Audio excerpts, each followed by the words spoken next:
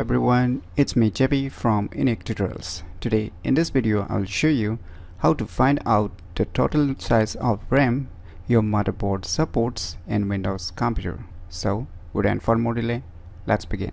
So right now I'm using a Windows computer.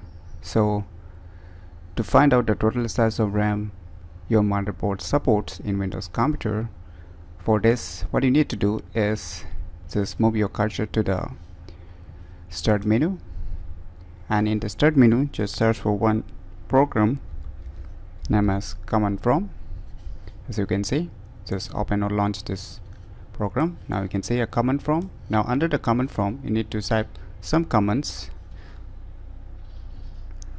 wmig space mem physical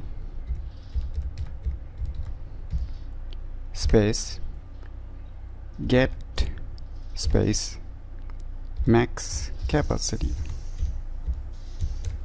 So you can see here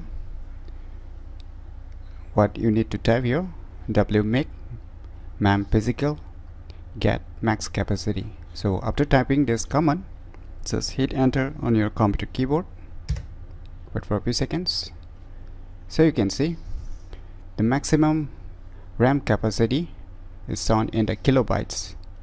So if you convert this maximum capacity in the gigabytes, then it will be showing you almost like 33 GB or 32 GB that my computer motherboard supports. So if you're seeing like 16, then it indicates that your motherboard supports 16 GB of maximum RAM, and if you see like a 8 written in the starting, then it indicates that it supports up to the maximum of 8 GB of RAM.